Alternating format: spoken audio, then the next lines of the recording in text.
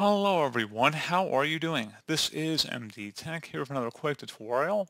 In today's tutorial, I'm going to show you guys how to resolve the printing issue when you're attempting to add a printer. And it says that Windows cannot connect to the printer. Operation failed with error 0x00003e3. So this should hopefully be a pretty straightforward process here, guys. And without further ado, let's go ahead and jump right into it. So all you have to do is open up the search menu. Type in regedit, R-E-G-E-D-I-T. Best match, or go back to registry editor. Go ahead and right click on that and select run as administrator. If you receive a user account control prompt, select yes. And before you proceed in the registry, I would suggest you create a backup of it. So if anything were to go wrong, you could easily restore it back. In order to create a backup, it's very simple. All you have to do is select the File tab and then Export. File name, I recommend naming it the date in which you're making the backup. Set export range to all and save it to a convenient and easily accessible location on your computer. And if you ever need to import it back in, all you have to do is select the file and then import option and then navigate to the file location on your computer. So again, pretty straightforward process on that. And we're going to go ahead and jump right into it. Double click on the HKey local machine folder on the left side.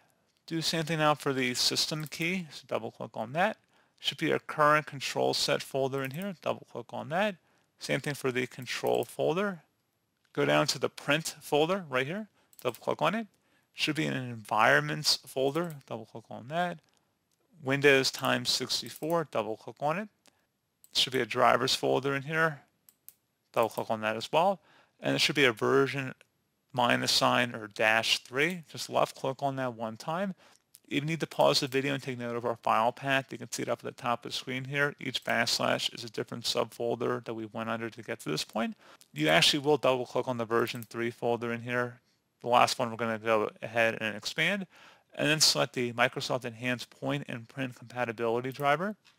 You want to locate the printer driver attributes DWORD value in here. Double click on it. And you want to set the value data to number 1. So delete whatever's in there. Type in 1, base should remain hexadecimal, and then select OK. And then once you're done with that, we're going to go ahead and actually close out of here and restart our computer.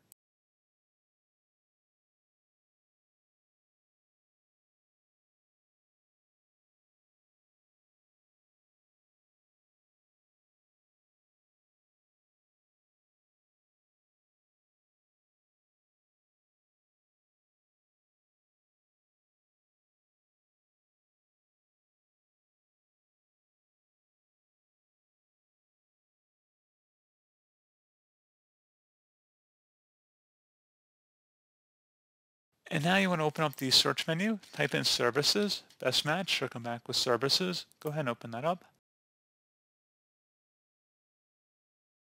And you want to locate the print spooler service. Go ahead and double click on it. If service status is running, go ahead and stop it and then start. And if it was stopped, you want to go start it and then stop and then start it again. Just basically do a full cycle here, but you want to make sure it ends up in the running position so that it is turned on. It's set to automatic and it is running here. And then again, select apply and OK. And then hopefully this point issue should have been resolved.